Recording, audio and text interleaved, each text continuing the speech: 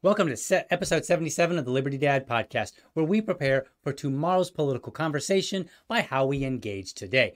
I'm your host, DL, and this episode is Libertarians on 25 Issues, Terrorism.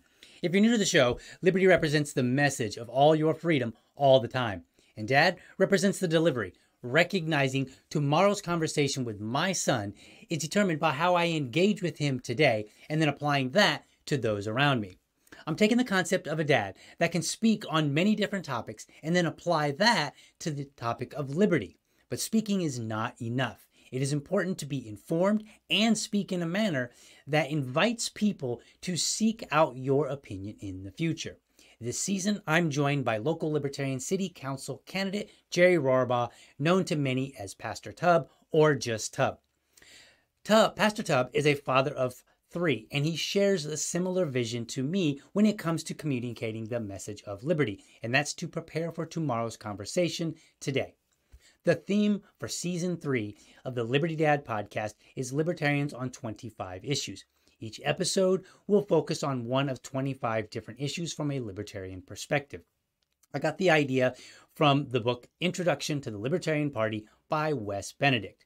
In the next hour or so, you'll become more informed on how libertarians view terrorism, and we'll discuss the latest in libertarian social media disagreement. With that, let's go ahead and dive right in. You're crushing it. You were crushing it. All right. So we are back. Pastor Tubb was with me. You probably didn't see what just happened because I edited it out. So we had some technical difficulties, but I fixed it. And the only reason you know about it is because you said something. It's right. You ever have those people that say, "Hey, you wouldn't believe the stupid thing that I did," and like nobody saw it. Right. And you're like, "If you didn't tell me, nobody would have known." Right. You just did that. I did because I believe in transparency. Then leave it in. And I don't want to. If you leave in transparency, don't edit it out. They might hear me swearing. Oh, they never heard you swear on here before. Right. No, there's been once or twice, a few times. You know, are you gonna edit all of this out too? Is this right? All of this is gone. It's gonna go from your little intro to. Right. So we're here today. We're gonna be talking about terrorism. It's it's not a very pleasant topic, of course. So what do we got here? What's going on? What is the book that we're going through? Remember, we're going through the book Introduction to the Libertarian Party by Wes Benedict, and what he does in there, he has 25 different topics, and he spends about a paragraph on each one of them, just kind of giving you a really, really quick idea of what it is that libertarians believe. And I thought, hey, that would make for a great season. And so Pastor Tubb and I were walking through all these different topics, and we're just going to expand on, and we're going to have a conversation, and you get to be a fly on the wall. So let's go ahead and let's see exactly what it is that he says in the book, and then Tubb and I will talk about it. So what it says: America's aggressive foreign policy causes resentment and leads to terrorism. We should stop intervening in places like the Middle East. We'd experience less terrorism. That's it. That's exactly what he says. What do we got? Is that it? Are we done? Yep. You have a blessed day, and we'll see how this plays out. Right. This is the shortest note. Okay, so here, I'm going to just tell you right now, like, I have a jumbled mess in my notes. It kind of goes all over the place. Right. If we get to it, we get to it. But if not, here's my thing. I think that what he writes, and I know it's intentionally these short little kind of almost blurb type of thing, but I think it's overly simplistic. Right. I don't think he's wrong. I think that he has a good point there, but I think that when you keep it that simple and that basic, I think you leave a lot out. I think you've made it, because it almost sounds like if we just leave everybody alone, then everything's gonna be fine, especially in the Middle East. Right. And I don't think it's that easy. So what do you leave out? Well, okay. So when I look at this, you have to realize foreign affairs becomes very tricky. Okay. You know what I'm saying? I know that I think you fall in the same line of this isolationist. We're going to come home, take care of ours. Best of luck to you over there. Right. And I'm not against that, but at some point, you have to deal with other countries. Like it's going to happen, whether it's through trade or whatever it is. You're going to have to deal with other countries. So are we isolationist or are we non-interventionist? I'll go with can we be both? Well, I mean, I guess we could be, but I think there's a distinct difference between the two. And I think the Libertarian Party, members of the Libertarian Party, are often called isolationist. And if you were to talk about them individually, then I think that might be true. A lot of people do just want to be left alone, like individually. But I think as far as what we're looking for as a country, it's more of a non-interventionist, not necessarily isolationist. So are we going to spend the next 45 minutes talking about which word we want to use? I mean, we might. Right, I mean, that would be. Is that what you? Is this why you asked me to come over and talk about terrorism? So that you can say, no, Tub, you're using the wrong word. That's the libertarian way. That is true. You are right. The libertarian ways. I don't think this is okay. So if we want to go with non-interventionists, okay, I guess maybe in my world, in my crazy simple little mind, I don't draw a whole lot of difference between them. I'm kind of like, hey, you do your thing over here. We're good. We're gonna stay over here and do ours. So maybe for me, the word is interchangeable. Maybe for smarter people, you go, no, stupid. Right. They're different. Right. Okay. So if you're listening, let me interrupt you. So if you're watching and you're not a libertarian and you say isolationist, just know you might come across a libertarian who says, no, that's not who I am. I am a non-interventionist. And so then what you need to do is you need to clarify and say, okay, how do you see the difference between those two words? But then there are other libertarians who are like, they're kind of interchangeable to me. And that's okay too. Yeah, let's say if you come to have this conversation with me, I'm going to be like, okay, in my mind, I'm going to throw them kind of in the same category. I'm like, oh yeah, this is where we're at. And that's fine because the idea is to just know where the other person is so that everybody can have a productive conversation. Yeah, like I said, I don't think if people bring this up to me, I don't think well, hang on. Which way are you talking about? I kind of, in my mind, I guess I kind of understand it. But I guess you're right. If somebody who's not inside the party, be like, whoa, what do you mean by that? All right, I'll keep all that in mind. Yeah, absolutely. All right. So here's what I think we have to realize. Based off of what he put inside the book, we have to realize that, especially that particular area of the world, they have a lot of religious beliefs, strong religious beliefs, not like fake Christians here in this country. Like they're in and they're all about it. And so I think that for us to just say it's only this is why they have a problem with this is because of our government interference and stuff like that. I think we also have to understand how religion plays into it. Okay. And they do have a different outlook on whether we should all live together and have the same outcome in life, stuff along those lines. So I think that factors in. I think they have a religious belief that factors into why they might be angry. Okay. I think that personally, I kind of look at it and I go, I think they're a little upset about the American lifestyle as a whole. They're not big fans of sometimes of our freedoms and how we do and what culture engages and accepts. So I think there's a lot more going on. In fact, Bin Laden, look, I did a little bit of research here. Wow, look at all those notes. You see that? That's a lot of words. Yeah, but it's a lot of words. We'll see if they mean anything. But no, here's what. So remember after the 9/11, I came prepared.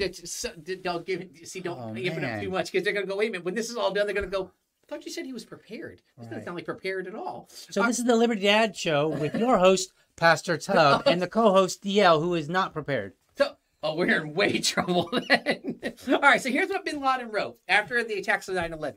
It says, Western support for attacking Muslims in Somalia, supporting Russian atrocities against Muslims in Chechnya, supporting the Indian oppression against Muslims in Kashmir, the Jewish aggression, and he's saying these were the reasons of why they technically attacked us. Okay. And so I think that we have to say, okay, there's a lot of things that factor into this. I don't think it's simple. Well, if we leave them alone, everything will be fine. And so I think that for me, I kind of go, I think we have to factor in a number of other things here. It's not as simple as what they're saying. Now, how far am I leading this? Am I still going? Go. Okay. Go. Right. You got all the notes. Can we agree this then? This man has a book here. I'm on it. Better make myself comfortable. Just settle in a little bit. Right. All right. Should have brought a lazy boy. Can we agree? There's not room for it. Can we agree that terrorism has changed over time? Sure. Like I started looking at them and go, okay, I think that at the beginning of this, terrorism had this one thinking, and it would kind of be the IRA, and they kind of blow up something real quick, and they go about their business. So I kind of looked at that things have changed over time. Do we see a future where terrorism is no longer about bombing something, but maybe it becomes more of a financial attack? Could be. Like, do we start seeing cyber attack stuff along those lines, and where they're no longer like, hey, you know what? If we blow this up, what are we really doing? But if we cripple them financially, I think you might see it as a part of it, Okay, but I don't know if it would. I'm always hesitant to use. So when we think of it, and I hate to play the word game again, but when we talk about some terms, they have very strong connotations. When we think about terrorism, we tend to think of like, blowing people up, women and children. People are in fear of their lives, and so then when we jump and we say, okay, well, there's cyber terrorism. And I don't necessarily disagree. There is such a thing where people are trying to get you to be in fear of something, right? And they might do it through a technological way rather than a bloodthirsty way. Right. But at the same time, I want to be, I always try to be mindful and say, okay, well, I don't want to diminish somebody who, if this person over here lost a loved one in this person over here lost $1,000 in a bomb attack, yeah, and then this other person over here lost their life savings. Both are a tragedy in their own right, but they are distinctly different. Yes, because the money we can probably more than the likelihood is that you can replace it. Yep.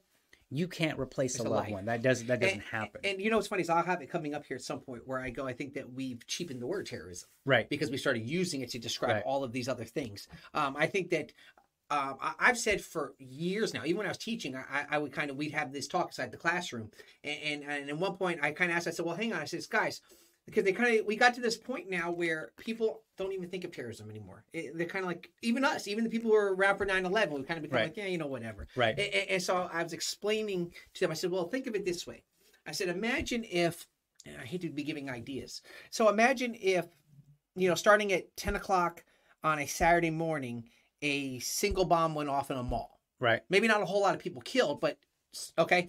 And then every hour after that, another one down the line, maybe you go down the Eastern Seaboard, and then maybe watch what happens. Right. Because I think that you're going to see both things. I think that then they start getting, that's a fear. Right. And that's really what they want. They want to change the lifestyle. They want to make people walk around, which once again leads me to think that they're not just angry at the fact that we're bothering them. Right. They're angry at the fact of a lifestyle that we have, and they want us to shake us off our game, basically. So if we're taking this idea that one person or some group engages in an action to make a society to put them into fear with the hopes of changing their behaviors. Yeah.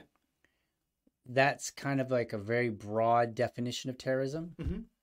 So let's say that you had a government that was telling you about a virus. Okay. And they expanded they made more of a deal of the threat in order to get you to change your lifestyle. Wouldn't that be a form of terrorism? On some level? Isn't that what happened? Okay, why?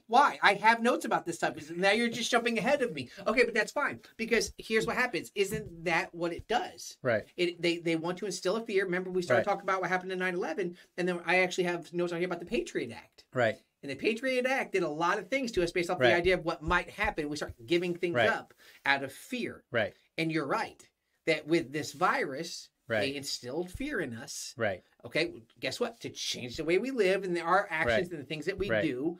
And then can we now say that our government is no longer worried about going over to the Middle East, but now they're perfectly content and terrorizing us? Right.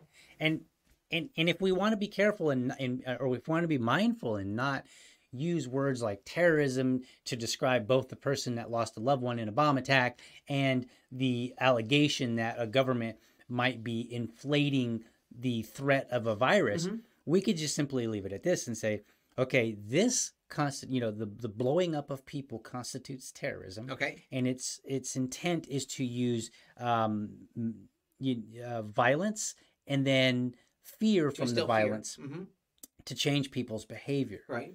So then what we can say is, okay, well, maybe we won't say the word terrorist to government, but we can say, you know what? They seem to be very content taking a page from the playbook of terrorists. That's a lot of words. Right?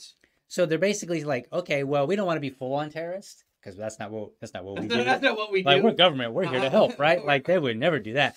But they could say, you know what? They at least got that idea right. But they're using fear to get what they want. Maybe we should use fear. But hold on. So couldn't we help make this argument by using that extreme word that when we're talking to people, like, oh, you mean like how our government's terrorists? And then guess what you the shock sometimes you're like, what did you just say? But I think that maybe keeping that word there, I want to make this very clear. You brought it up. You made the connection. Absolutely. You made the connection between virus and terrorism. Right. And I'm cool with it. Right. I want to make that very clear. But if it comes back at us, well, that was really DL's idea, and I just I played along with him. Right. So now we're back to DL as the host. Yeah, exactly. Oh, okay, I got you. When things might go sideways, it's DL's show. Right. So, but inside, don't worry, I get lots of blowback from plenty of things I've said. I'm already. No, that one I was fine. That one you expected. Our episode on maps did very, very well. It's my highest watched video now. it's a little bit weird, but I wasn't expecting that. It's a lot weird. And the comments were very, were pretty rough. Not towards me. Not towards me, but anyway. Okay. All right, so I'm good. Okay. But I've had other things where people have really been like, "What? I can't believe you said that. You're a terrible person." Like, yeah, okay. So here's what we have. So like I have this, and in my notes I put, let's bring the stateside. Let's get into our country and what we look at and how we deal with things. Right. I have on here, like if you ask people if terrorism is even on their radar, I think most people probably tell you no. Right. I think they'd probably be like, right. Like it doesn't. I hate to say this, but it's worn off. Right. We've become numb to the 9/11 attacks. Right. You know what I'm saying? In fact, remember when they first started doing it and they go on there and they read all the names, everybody's like, oh, this is horrible. Right. And now you're like, oh, this is not all day again. Right. That's kind of where we've become. So I have written here, I said, has this become a word that has become too used and that it's losing its meaning? It's a cliche now. Yeah, it's just kind of like, everything's terrorism. Right. And that's why I guess we can figure out if we're going to call the virus terrorism. I think that we look at it and what it's doing, it's allowing government to kind of put more people into this group. Right. That when they can label something terrorist, now more people are lumped into there. And what's happening now, it's no longer based on necessarily even actions. It's based on threats or something along those lines. Right. And once again, the more people that can be lumped into the group, the more the government can do a certain action. Right. And that's kind of my fear, is that the more they broaden this word and this term, more people come under the umbrella. Like we're going through it now. Like, well, they're white supremacist terrorists and they're going down these lines and they're lumping everybody into this. Right. And we have learned that by them dumping people into a group, they're allowed to treat and do things a certain way. Right. Even if they don't fall into that category. Right. So I think that's the demeaning of the word is becoming a problem for us. Right. Well, I mean, it becomes like, a lot of people might say, okay, well, if so-and-so is a terrorist, we can send Jack Bauer. Did you ever watch 24? I did watch some of it, yes. Okay, so we could send Jack Bauer after him, right? And they're a terrorist anyway. They probably kill lots of people. So if Jack Bauer roughs them up a little bit, no big deal, right? Like that, like people will think like that, right? But then what happens, and this is where I'm kind of going with it, not to suggest that that wasn't necessarily a good thing, right?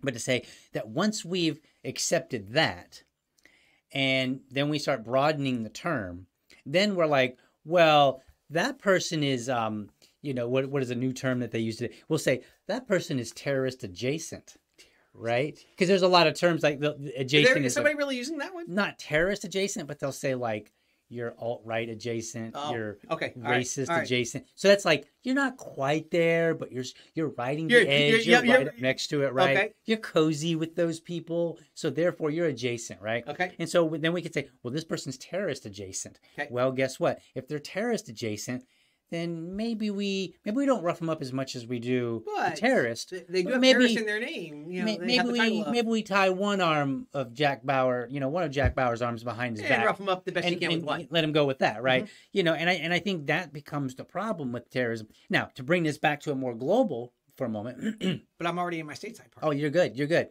we're going to come right back to it. All right. But just to kind of touch upon it real quick. Go ahead. This is the danger in labeling all these things terrorist and saying we've got to do something about it. Because if we go to country A and we say there's some really bad, how do you say it, bad hombres? There's some bad hombres that we need to go over there and take out. And then we expand the word terrorist. It's the same concept, right? We're like, well, maybe we need to go to this other country. Go to this country, is it? Yeah. Right, because they were pretty friendly. They sold them some guns, and so maybe we should go after them too. And then it becomes this perpetuating cycle, right? That's the putting everybody under that title. And then where we are now, because I'm going to bring it right back to the stateside, we're starting, it seems like we're starting to see a little bit less in the conversation on terrorists. Like I'm not really, like foreign terrorists, right? Yes, yeah. And I tend to believe that when groups don't have an enemy, they go find one. Yeah, we'll find somebody. And I think that goes with any group. Libertarians, if we got our world. Utopia. We're angry at the world. We got our utopia, or maybe we've taken a break from fighting the state and all these other bad actors, and then we fight each other. Yes. Right. People are always looking for someone to fight. I saw this back in the back in my church days, right? Like we'd be happy, we were content, we went out and we did some work in the community, we're happy, and then we're like, but then it just I think the itch got us, and we're like, those Baptists over there, they're not even, whatever. And it was just, always. I just want to make it very clear that's DL turning on the Baptists and not the pastor this time. Right. All right. Continue on. DL DL is the bad guy. No, I say some stuff about the Baptists. Say good night to the bad guy, okay? All right. But hold on. Wait a minute. So I want to see where you're tracking here. Yeah. On the topic of terrorism, you have just included the Baptists. Is that what you're telling me? Yes, Is that what you're telling me? The Baptists are terrorists. For us non-denominational people, you're right. Right. It's those evil Baptists. I see a message change coming up for Sunday. Oh, boy. Okay. I'm going to be in for it now. So and I will blame you for it. So here's what happens. So I believe it's funny that we keep losing our freedoms as Americans, and we think that's going to keep us safer from other countries. Because that's what's going on right now. Right.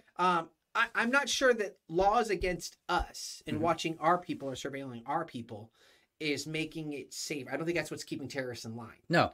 And so I started looking at this, I go, okay, well, it seems more like the government has another purpose behind this. Right. The more that they can throw things under the topic of terrorists, the more things that they can take from us. Right. Because we've proven we will let them. Right. And I think that becomes the problem. So I have some what I refer to as what ifs. Okay. I always like what ifs. I like to throw what ifs around the church. And it's not saying, hey, this is a problem, but what if this was? Right. Let's talk about this for a second. So what if America has this continued kind of aggravation? That's how I put it. It's this aggravation with terrorists. And it's not so much about other countries. Right. It's about being able to do things against us here. Okay. That they want to keep us with some level of, those people over there. Right. Remember how they sold it to us? Well, we'd rather fight them there than fight them here. Right. Okay. Which sounds great. It makes sense. Yes. Okay. I don't want to fight terrorists in my backyard. Yeah, exactly. I'd rather fight them in their backyard. Their backyard. Like, hello, yeah. And we fall into that. So what happens is once they said, hey, wait a minute, this worked. So we have to keep this line of terrorism, and I think that we're coming under this area where they go, okay, the terrorists over in the Middle East, they're not terrorists anymore. They don't really bother us. We're kind of just doing our own thing. Right. They're like, okay, but we can't let this go. Right. We found a good one here, is what they're saying. They're like, hey, we can't let this slip away from us. Right. So do you think that this is kind of government's way of saying, hey, wait a minute, the more we can use the word terrorist and terrorism, the more we can get involved in people's lives and take away their freedoms. Right. So it's interesting the way that you frame that, because and you frame it in the same way that most people do, right? Just call me an idiot. Even myself. Okay. Even myself. If I'm in the category of you, then we're fine. Right. Okay. We're good.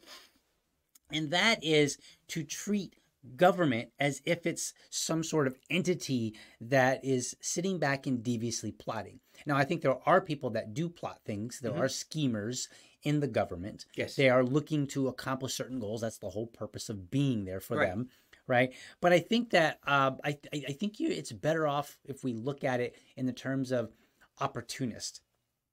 So it's not really so much like, hey, if we call these people terrorist, then we'll be able to do this, right? I think it's more like, you know what? I need to label these people terrorists because the people that I need support from aren't getting it. So I think it's a little bit, it's slightly twisted, rather than this plot like, how can I control this person? More like, in this particular one instance, not like a grand scheme, this one particular instance, how can I get this person to do what I want?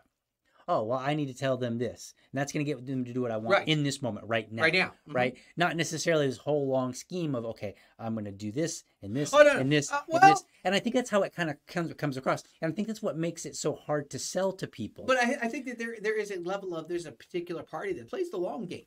Right. Like they do play the long game. Right. And they are 10 years down the road saying, hey, we'll get to this. And I think there are some areas where that is absolutely true. And so, but I think you're right that in this topic, it's more of it's not like a constant, but they finally realized, hey, wait a minute, we got to keep this going on. Which, what's funny is because then I get into, if we keep this idea of terrorists, we can't drop the idea of it anymore. We got to kind of keep this thing going. Right. Well, guess what that does?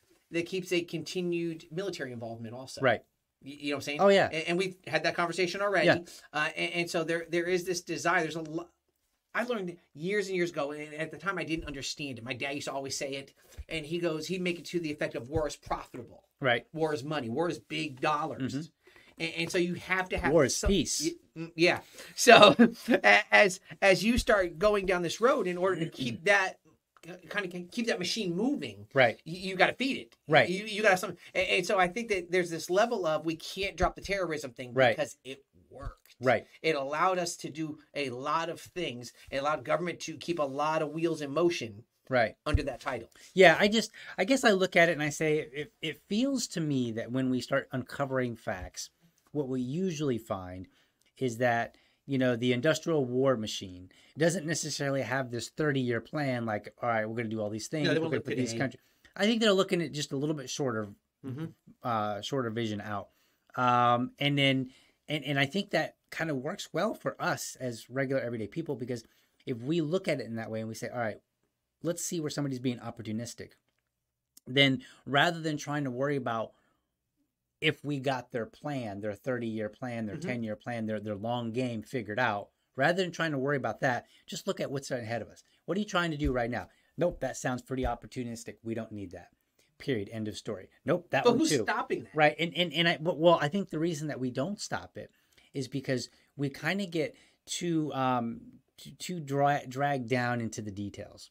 Right, you're trying to figure out. It's where the conspiracy theories come from, right? You get all these conspiracy theories, and you're like, all right, so we've got the Bilderbergers, and then we've got Bill Gates, and he's trying to make some vaccines to depopulate, and you got these long, drawn out plans, and then we're like, we got to fight all this stuff, and I think it makes it difficult to get other people on board, because they're like, I'm not really seeing that, I'm not seeing that end goal like you are.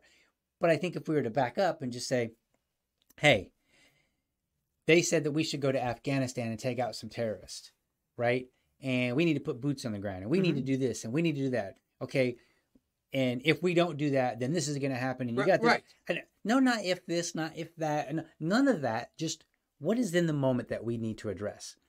Okay. And then we continually just focus on what is it that you want from me now? Where do you want my support in this moment? How does that become realistic? I get what you're saying. Like, how do we come back to him and say, okay, I get that we have a threat right now. Right. How do we eliminate that one threat?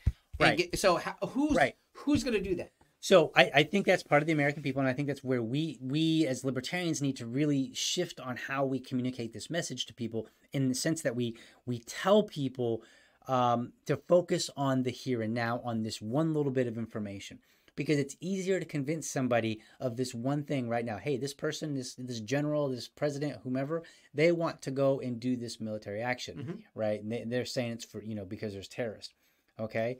And I think we need to discard, because it's an easy sell if I think that those terrorists might do something in the future, because I'm getting into speculation. Well, okay, now right? And with speculation, I don't need facts and evidence. All I need to know, but I think what we need to do is pull the reins back and say, look, let's talk about the here and now. What's going on?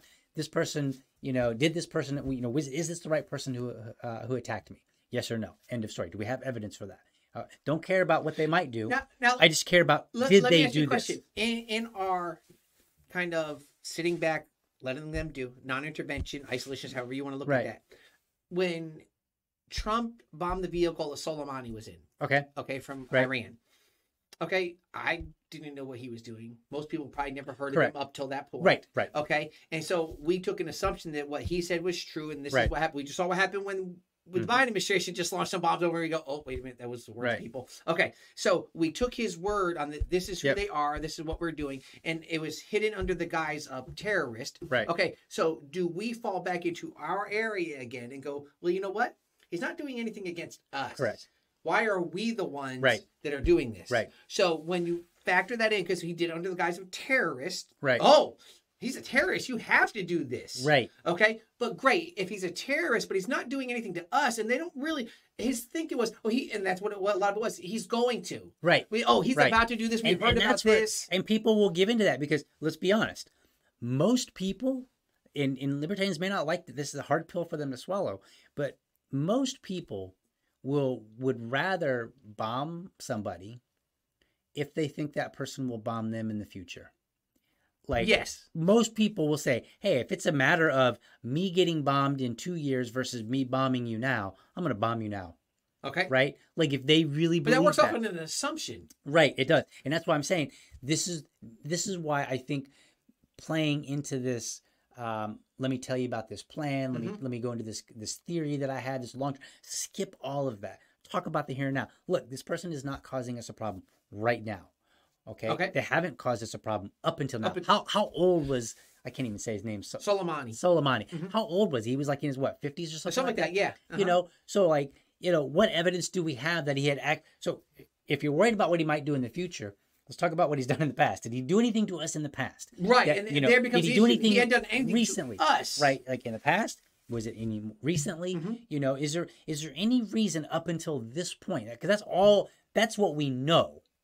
We don't know the future. I mean, and anything else. You know, if you look at Israel, could have killed him within the next 60 days, or you know, we don't know. He could have just died. Some people could just, hey, I'm sick of you. Part of the terrorist conversation is that a lot of it is predicated on this fear of what's going to happen in the future. Okay, so and we need to pull that back in, because when you start fearing what might happen in the future, you'll give into a lot of stuff. Exactly. So if we take the West Benedict line of, hey, if we just leave them alone. Now, I think there's a lot of truth inside of that. I want to make that very clear. Like, I am not straying from what he said. I think he's right. Oh yeah. But I think to just focus on this area and say it's just this. Okay, we got to go deeper than that. Right. But more importantly, so that's why we're doing the show. Knowing what Trump did to Soleimani, right? Should we be expecting some recourse?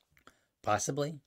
And so then that's when you start going, which Benedict makes the point of, if we would leave them alone and let them do what they're doing. We know exactly how this plays out, because we can see it in our own friggin' country, right? Take the Bloods and the Crips back in the 80s and the 90s. You gonna show me how you do Crips again? Remember you talk about my blue shirt, my hat. Remember the right. If I roll some gang signs here, on camera, all right.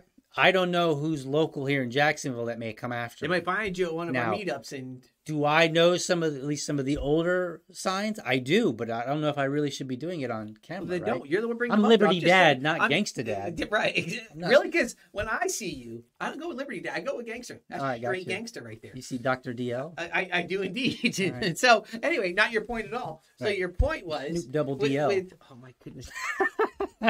You know, your plan was to not do so much editing this week. And guess what? You're going to do a lot of editing. Right. Bear in mind, how is it that I talk about gangster? And before we got started, I said, are you going to wear the Dad I just got off the golf course shirt? And you're like, right. Yeah. Making fun of me on my own show. Like, what is it? Like, I don't even know.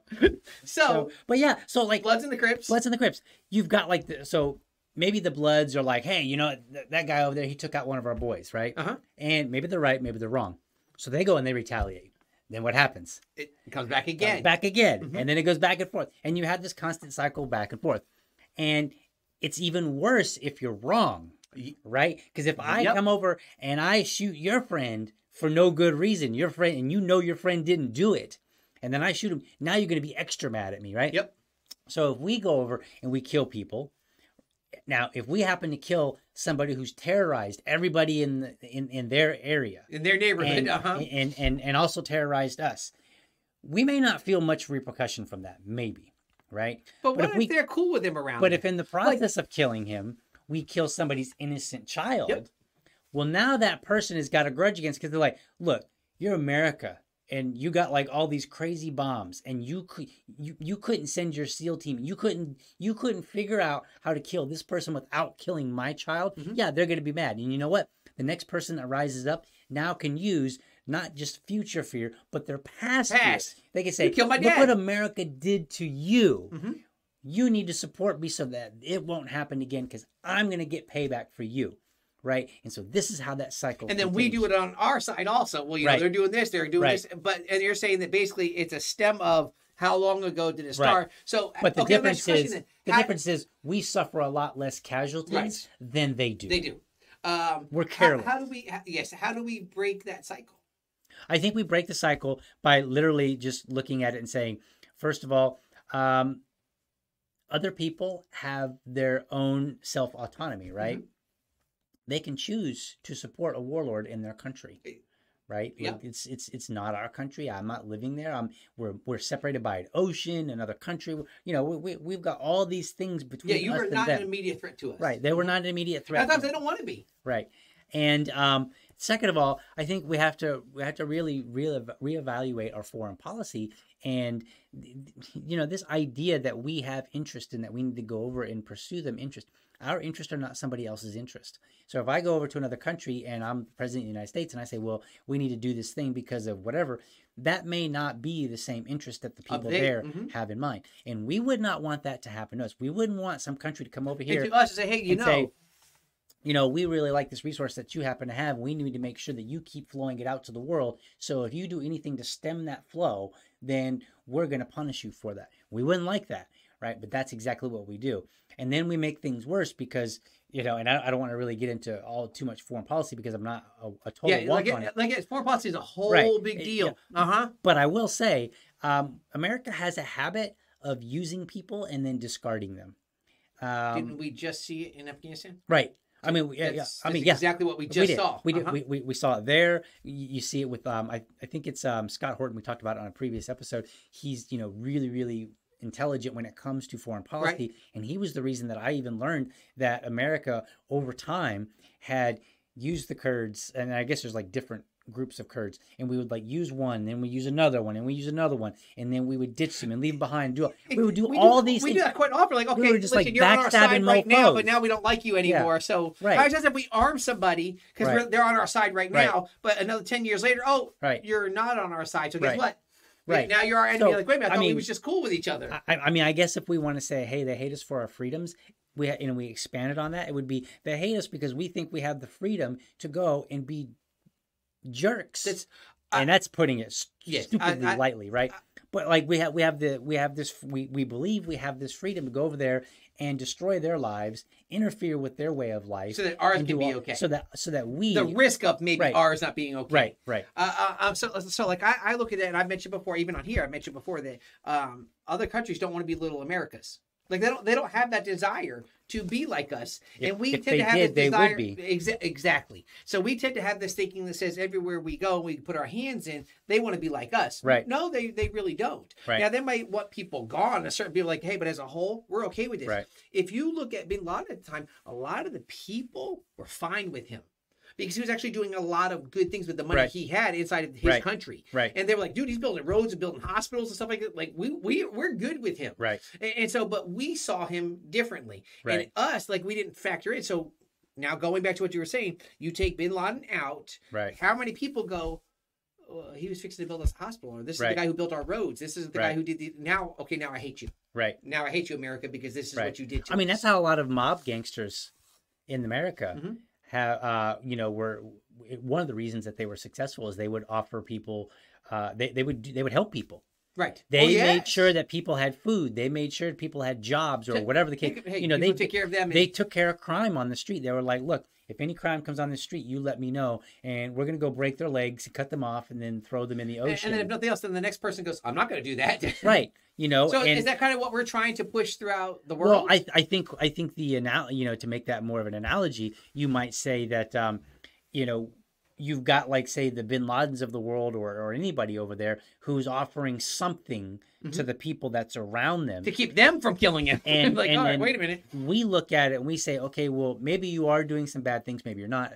Whatever, depends on the day, I guess. But we're going to go ahead and interfere, and we're going to interfere to the point where those good things that were happening to people no longer happen to people. And so then now those people are angry at us. Yes. They may have already had a bit of a grudge because maybe somebody like Bin Laden or whomever told them, like, hey, America's a bad place. They're super duper immoral. They've got OnlyFans accounts and all this other crazy stuff, right? Go ahead. I'm not going to get to the...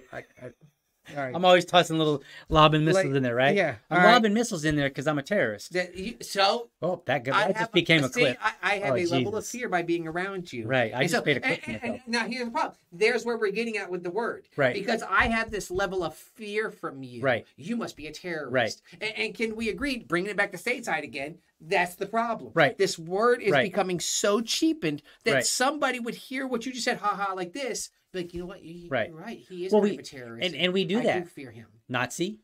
Oh, we do the that same word thing around there all the time. People are like, oh, they're a Nazi or a racist or a bigot or a sexist. Those are terms that tend to be lobbed at people that are on the right. Right. But let's say lob in the other direction. Oh, they're a slut. Right, those were the conservatives going in the opposite direction. Right, they would say, like, every woman that was Oh, I thought you were at least going to go with, they're socialists. They're like, I thought you were going to say that. Like, okay, you went with slut though. Right. But there's all kind of terms, right? Like both sides do it, right? Both sides have terms that they just. You're all a bunch of. Right, they're just like they're socialists, they're commies, they're sluts. They're. I just want to say slut a lot. I'm becoming one of those podcast shows where I'm like saying stuff just for shock value. Did he say that? Like, oh my goodness! You're the new Howard Stern. Right. I'm the Liberty Howard Stern. Howard Stern. Howard Stern, if he was more like Jeff Foxworthy, I guess. I don't know.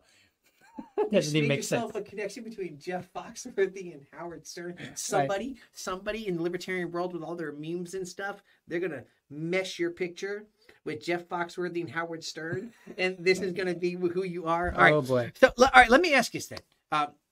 Full on conspiracy theory type stuff, because that's where we camp out at. We've made the argument that there is a level of, as long as we can label them with this, we can act a certain way. Right. We can get a certain amount of control over again. And since people, I said from the beginning, you kind of agreed that we don't really think about other countries anymore as terrorists. Right. So now we can't let that ride. So is it possible now that we have these things going on in this country, because terrorism is coming up a lot, domestic terrorists, they hide under all these other things, that now they want that there. That government wants that title there because they've seen that title gets them more control. So isn't it fair to assume then that the government's throwing these out? They want these they want the news to say these words. Yeah. Because that way we got to react. We got to make a law. We got to do these type of things. So that I'm looking at this now and I'm going, why are we encouraging the use of the word terrorist with so many things it doesn't apply to? I think it's back to that right there. I think we encourage it because it's really been, it's something that we've become accustomed to doing. Mm-hmm. And like I said a moment ago, like when I was using all these different terms, it doesn't matter what side you're from, what group you're on. It doesn't matter anywhere. People, if you're in the Middle East, there's somebody over there that's, using some word to describe Americans and, or infidels or whatever, what have you, right? There's some term that's being used to keep people in evil America. Like, oh, it's this person and that person, and they're an infidel, and they're a infidel adjacent. They're infidel sympathizer. They're a sympathizer. Uh-huh. They're this, and we're doing it over here, right? Mm-hmm. We do it politically. We're like, oh, they're a libtard, or they're a I'm trying to think what's the other, but they're a commie, they're alt-right, they're whatever, and we start lumping in as many people as we can in there, because I think that's part of our human nature, is to find enemies. And I think this is what happens. And with terrorism, we look for enemies. Now, I think terrorism is a little bit more nuanced in the sense that it's not always about America looking for enemies. It sometimes is us looking to pursue our own interest at the expense of somebody else. What do you mean? Well, if we want oil production to run at a certain level or something like that, right? Like we have interest in, like I was mentioning earlier, we wouldn't like it if some other country came across and said, "Hey, you've got this particular resource that you're exporting. We need to pick it up." Like, are the fact that Biden came and shut stuff down, they go, "Whoa, no, it's not what we're looking for, dude. You better okay." Right, and so I think that when we have interest, it's along that same line. We look at it, and we're like, "Hey, we need you to keep doing something or not do something because it doesn't work for what we've got going on, right?" And so then we start interfering in that particular way, and I think that's where we get. That's where we get some of our terrorism. Now, let's assume that we withdrew. We became our non-interventionist, right? Okay. And we didn't meddle in other countries' affairs, right? And, now, I like the line that Wes Benedict uses at the very end. And he says, we'd experience less terrorism. So I think that works well with what you said at the very beginning, which was, there is some level of religious view or cultural view, and maybe even like, hey, we're going to take over, right? Like we're going to expand our empire, right? Because we believe that's what we're supposed to do. And so I think that there's still some of that, and you might still see some level of terrorism, right? Where people are saying, hey, look, we don't like the fact, I made a joke about it, but there are some cultures that'll look at America and say, we don't like the fact that all your women are half naked or fully naked. Well, definitely. Right? That's a real issue, and stuff along those lines. And they may be okay with violence to make it not justified so, to them. Yep. Right? It's justified. So would we see terrorism in that sense? Possibly. But I think he's right. that we'd experience less. It'd be a lot smaller because I think the unlike 1,000 or 2,000 years ago, the sheer number of people that are okay with utilizing violence to impose some cultural standard are very few comparatively. Right. So here's the thing. Like he's saying here that our foreign policy makes it so that we have these terrorists over there. Okay, there's no denying that. But once again, our bigger issue is not terrorists there, it's terrorists here, or at least the labeling of terrorists. And so then I start looking, I go, okay, well, it's telling us there that if we take more of this kind of staying out of it, best of luck to you. However we want to look at that, whichever term we want to use for that. Right. So we say, how do we do that stateside? How do we stay stateside? Say, no, I'm not going to give you that title. I'm not going to get fallen. Like, how do we pull ourselves out of it stateside? Because now the term is becoming more of a domestic term than it is more of a foreign term. I think I feel like we're on a downhill trajectory that we may not be able to stop. Okay. Because we've become too accustomed to using words so loosely. Right. And words have meaning. We keep forgetting that. And I'm like, there's like what, 600,000 words in the English language or something like that, and we come up with new words all the time. So to me, I look at it and I say, there's no reason why we can't come up with an appropriate word that describes a particular thing. Now, does that mean that we have to, for every single small nuance, we have to find a new word? Not necessarily, but I do think that we should be more mindful of things and say, okay, this word in this particular case, it means this. And we're not going to use it. If we think of it as vile, then we're not going to use it and abuse it to the point where it doesn't have the meaning anymore, right? But we're already there, right? We're already there. What you're saying is you can't unring that bell. So we can't unring the bell, but I think that what libertarians might be able to do is to start just slowly saying, first of all, we need to. We're not going to call. We need it. We need to do that, right? We need to set the standard and say, hey, look. We're very clear in when we're communicating. So you're saying I can't start the conversation by calling our government terrorists? Is that what you're telling me? I mean, because I like the shock value of it. You mentioned the shock value, and I don't mind shock value, but I think that once we've got the shock, and now we've got someone's attention, you better be able to explain. Now it's time to reel it back in and say, okay, look, I said that for shock value. I wanted to get your attention. Now that I have it, here, let me explain to you why I said that. And yeah, I get it. Terrorist, probably not the most appropriate, but here's why I said it. Here's what they're doing, and then we can go into an explanation like, hey, they're using fear in the same way that a terrorist would. That's why I said it. That's exactly right. Now, that was a great point. Does that make them an actual terrorist? Initially, my point. I think so. That's good stuff, right there. I feel like I should have put that in. Go ahead. I think we're done. I think we're done. Okay. Shut this thing down. All right. So we're going to shut this down. So I hope you learned a lot. I hope if you're a libertarian, you were listening. Can we hope that they learned something? Something. Out of this one here, they might not have learned a lot. This is not that topic. A lot is too much to ask for. Yeah, that's way too much to ask for. We hope that you learned something. Right. So, we hope we didn't make you dumber by watching this. Terrorism. If you're a libertarian, I hope that you listen to this and you found a new way to talk to your non-libertarian friends about terrorism, about paying attention and being mindful of words. If you're a non-libertarian, I hope you understand where we come from when we talk about terrorism and when we talk about how we engage with other countries and how we prefer to be non-interventionist or just basically keep our nose out. And with that, thanks for listening in, and until next time, we're out. That's all for this episode. If you're watching on YouTube, be sure to hit that subscribe button and connect with me at Liberty Dad on Facebook, Liberty Dad Pod on Twitter, or send me an email to libertydadpodcast@gmail.com. I'd love to hear from you. To catch Liberty Dad episodes when they air, head over to facebook.com/free speech media, where the weekly episode airs Monday night at 8 p.m. And while you're there, be sure to check out the other free speech media shows. Prefer an audio format? Then head on over to libertydad.com or just search for Liberty Dad, all one word, on your favorite podcast app. Remember, if you're a champion of liberty, your business is people and your product is liberty. Have a great week. Catch you next time, and I'm out.